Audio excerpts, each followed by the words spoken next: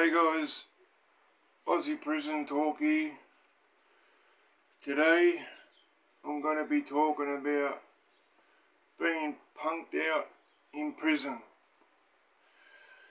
Now, today what I'm going to be speaking on, this happened when I was doing my third bid, my third prison sentence that I did, and at this stage I was doing 3.5 years.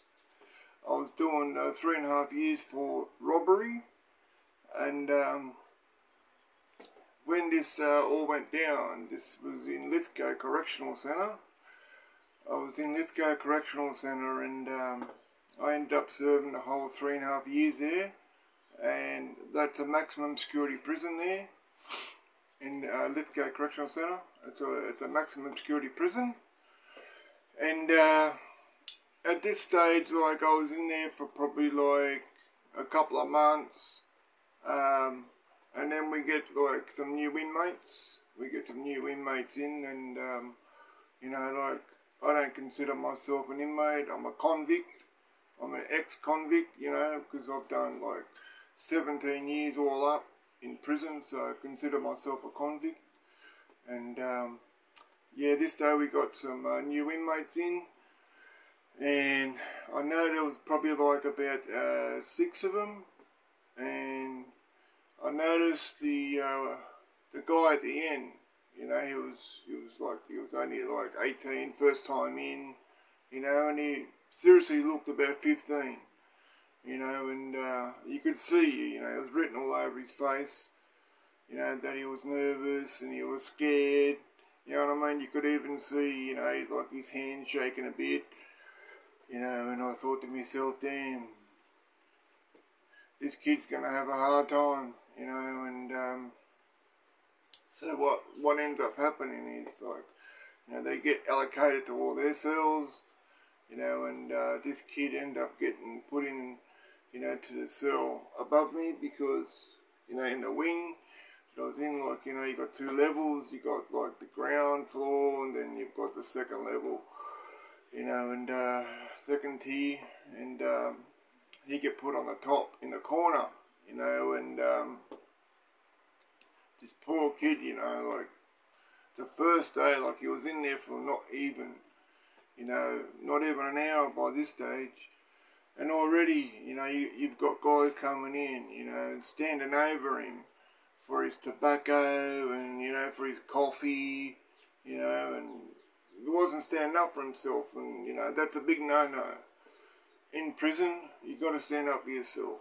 You know what I mean? You just can't let shit like that happen. Otherwise, they're going to walk all over you time and time again. You know what I mean? And you're just going to have such a bloody hard time in prison. You know, and so what ended up happening was, you know, this one dude that was in there, you know, he was doing like, I think about 39 years, you know, for murder, and he ended up getting this kid and, you know, got him to move into his cell, you know, and this kid, you're like, damn. You know, you could hear, you know, overnight time, you know, like probably, you know, like 11, 12 at night, you know, you could hear this kid screaming, you know, and, you know, he's like, you can hear him yelling out, no, stop, you know, and I was thinking, fucking hell, this poor kid, you know, and I was thinking to myself, damn, you know, like, fuck, I know it's none of my business. You know, just leave it alone, you know, and he ended up getting, you know, seen him come out the next morning, you know, when we got out, released from our cells the next morning at about 7 o'clock in the morning, you know, this poor kid comes out, you know, and he's trying to keep his head down, but you could see the bruises, you know, you get a black eye and he had a bruise on his cheekbone. You know, it wasn't good, you know, and this poor kid, you know, he could barely walk, and this fucking piece of shit that done that to him, you know, he ended up punking him out, you know, to all of his mates, you know, handing him around to his mates, you know, and, you know, like, in prison, you know, you've got to keep to yourself and mind your own business, you know, but, you know, fuck me dead, I mean, I wasn't no veteran at this stage, you know, but, you know, I thought to myself, no, this fucking shit's wrong, you know what I mean? No other person's going to do something about it to help this fucking poor kid out, you know? So I thought, no, fuck this, I'm not going to fucking stand by and, you know, I mean, what happens if he gets killed, or, you know, and I would feel even more like a fucking scumbag because I didn't do anything to help the poor kid, you know what I mean? And so what ended up happening was, you know, we had lunch, you know, lunch came and had lunch, you know, and I waited till that piece of shit was in the cell by himself, you know. And I went down there to his cell, I went up to his cell and, you know, fucking knocked on the door and I said, he goes, what's up? And I said, I need to fucking talk to you, you know. I said, fucking hell. He goes, oh, you got a problem, have you? And I said, yeah, fucking oath, I've got a problem, you know. So I go into the cell, we can close the door, and I said, you're a fucking piece of shit. You know, you're a fucking piece of shit doing that to that poor kid. You know what I mean? Fucking raping him and handing him around to all your mates. You're a fucking piece of shit. And he goes, what's the fucking business of yours, is it? You know, mind your own fucking business. Who the fuck are you to come in here and fucking call me a piece of shit and a scumbag? You know, he goes, you want to watch who you're talking to. You know, he goes, I'm in for murder and doing, you know, 38 years. And I said, look, I don't give a fuck who you are and how long you're doing. That's fucking putrid. You know, and fucking you got to stop that shit. You and your fucking putrid mates. You know, if they've got a fucking problem, tell them to come to my cell and fucking we'll have a go there too. You know? So I thought, well, fuck all this talking shit. So I've just gone bang. Put one straight in his chin, you know, and we get to fighting. We get to fighting in the cell. You know, we end up fighting in the cell, wrestling around in the cell, and what he had on his table, on his little table, you know, he had this like little fan. He had this little fan, so I fucking grabbed the fan, and I fucking smashed him over the fucking head with the fan. You know, and I'll keep it totally 100. I'll keep it totally 100 with you guys. Like, he totally fucked me up. You know, totally fucked me up, this guy. I mean, busted me nose, busted me fucking mouth. You know, like, yeah, but he had some cuts and fucking, you know, from when I smashed him over the head with a fan. You know, cuts on his head, and, you know, he had a fucking black eye himself. You know, but I ended up coming off second best, but you know, that's why I say I'm going to keep it totally 100 with you guys, you know what I mean, and not going to, you know, make out that I went in there and, you know, fucking smashed him and, you know, but it wasn't like that. But one thing I did is, you know, like, walked out of that cell. I walked into that cell and I walked out of that cell on my own, you know what I mean, and what ended up happening was, you know, I was waiting for, you know, the comeback. I was waiting for the comeback, you know what I mean, from, you know, his piece of shit mates, you know, but nothing ever happened, you know, like, nothing ever come with that. You know, that they didn't end up coming down to my cell and, you know, saying, you know, oh yeah, you want to call me a piece of shit, whatever, you know, like, let's go. But that never happened, you know. That never happened, so, I mean, I wasn't really worried, but I was just like, even though that was like done, you know what I mean, because we fought and, you know what I mean, and that situation was done, but I was still wary of him, you know what I mean, like, I was still making sure that I knew where he was, you know, and at that stage I wasn't carrying a shiv, you know, which is like what they call in America a prison shank. You know, but that was later on in my bid, you know, and in my other time that I did, you know, and so what I ended up doing is I went over to this kid, you know. I don't want to put his name out there, you know what I mean, because damn, the poor kid went through enough as it is, you know. But I went over to him and I said, look, buddy, I said, look, that piece of shit, he's been taken care of. He's not going to come near you anymore. And I said, look, what I'm going to do is, I said, you know, because at that time I already had a cellmate. You know what I mean? I already had a good cellmate. You know, he was a good dude.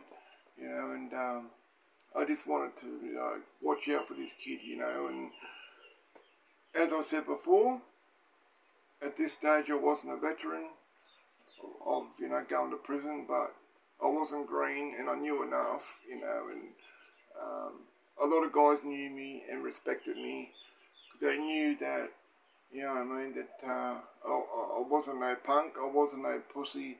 I would stand up for myself, I would have a go, you know what I mean, if something needed to be taken care of, I would do it, you know. And so what ended up happening was, about a month later, my cellmate ended up going to court for his appeal, because he was appealing his sentence, you know, and I think he was doing like a few years at that stage, 5 years actually he was doing at that stage, and he appealed it, and he ended up going to court for his appeal, and he ended up getting time served. He ended up getting time served and got out, you know, so he didn't end up coming back to prison, to Lithgow Correctional Centre. So what ended up happening was the next day, you know, I went out and I spoke to that kid because I got him into another cell. You know, there was another cell there that was vacant and he had one guy in there. And this guy was like, I made sure that, you know, I put him in a safe cell, that, you know, he was alright. And, you know, because the dude that, you know, ended up putting him in the cell with, you know, he was a cool guy, laid back guy, you know, and he wasn't about that bullshit. You know, and so I ended up getting, you know, went over there and spoke to the kid and I said, look, my cellmate went to court, he got out, you know, he went to court for his appeal and ended up getting out, you know, and if you're happy where you are, you can stay where you are, you know what I mean, or you can come up and move into my cell, you know, and you like that idea, you know. So I ended up getting him, you know, moving to my cell. We went and seen the officers, and, you know, the officers was okay with it, you know, and in fact they turned around and said to this kid, yeah, I think that's a good idea that, you know, you get in the cell with Thompson, because they call you by your last name in prison, you know. So, yeah, he moved into my cell, you know, and I was schooling him. I was schooling him on prison and what to do, what not to do, you know what I mean, and over a period of time, he started to come out of his shell, you know what I mean, he started to come out of his shell, you know, once he got comfortable with me and knew that he, you know, like, he was safe, he was okay, you know, and the poor kid shouldn't have even been in there, because he was in there for break and enter, you know, doing 18 months for breaking and enter, and I'm like, what? He shouldn't even been here, it's ridiculous, you know. You know, and so I was like educating him and schooling him on prison, you know. I was telling him, I said, look, one thing that you don't do, you know, you don't get into anyone's business, stay out of everyone's business, stay out of the way, you know, and there's two big no-nos that you don't do, you know. You don't gamble and you don't get involved in drugs, because those two things can only lead to problems. Nothing good ever comes from gambling or bloody using drugs, you know what I mean, and, you know, keep your ears open but your eyes down, you know what I mean, and whatever goes on around you, just keep out of it. Never ever snitch. Never ever snitch. You know, and he was very thankful that, you know, I was schooling him and educating him, you know, and because before he never used to come out into the yard.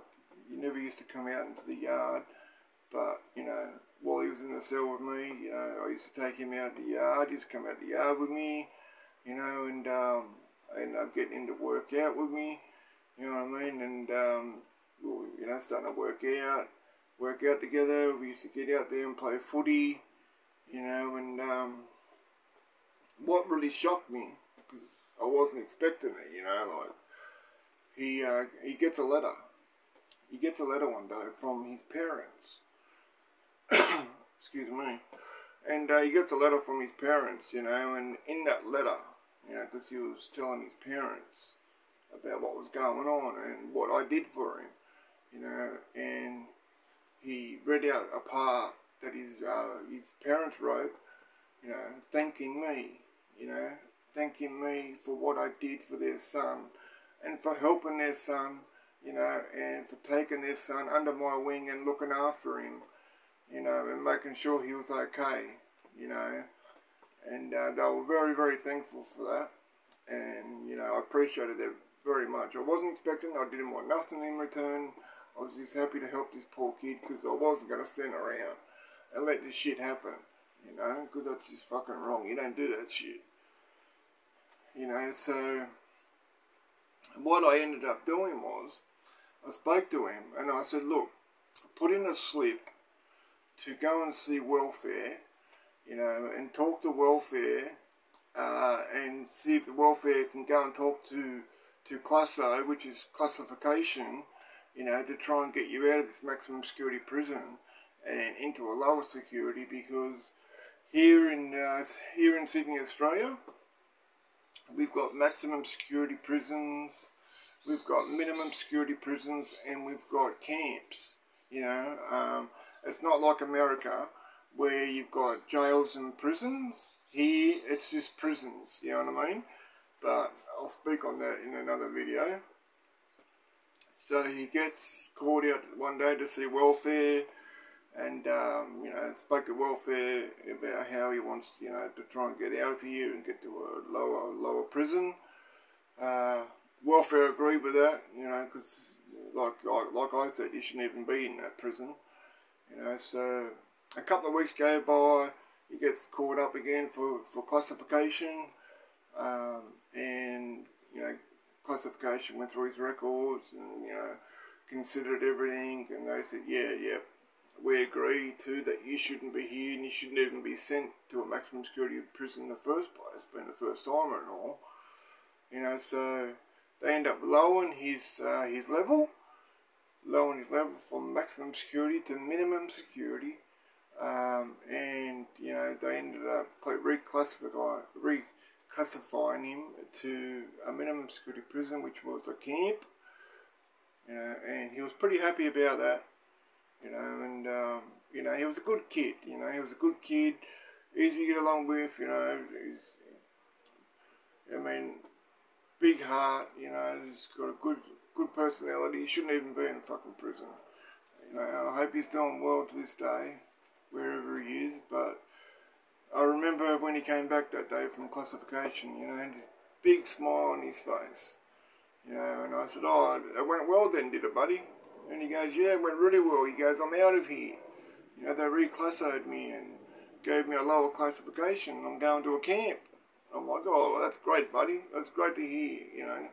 I'm happy that, you know, happy for you that you're getting out of here, you know. So yeah, so he ended up getting reclassified, minimum security to a camp, and maybe about a week and a half, you know, they called him up, pack your stuff, you're out of here. Yeah, and he was out of there, and he was sent to a camp, you know. So I mean, normally, you know, when you see shit like that happening in prison, you stay out of the way, it's nothing to do with you. But on this occasion, you know, I just couldn't just stand by and do nothing, you know, especially if, God forbid, you know, he got killed or whatever. Then I would have felt like a real fucking piece of shit, you know, because I didn't do nothing, you know. But, yeah, that story about getting punked out. I hope you enjoyed this story, guys. If you did, I'd appreciate it very much if you give this a like, subscribe, comment, share this video. On my next video that I'm going to drop is about telephones. What goes down as far as using the telephones in prison. Again, you got any suggestions, anything you want me to speak on, anything you would like to know, drop a comment down below, and I'll sure to do a video on it. And so yeah, that's all I got for you today, guys. Please take care, stay safe, and I'll see you all again soon. Aussie Prison Talk out. Peace.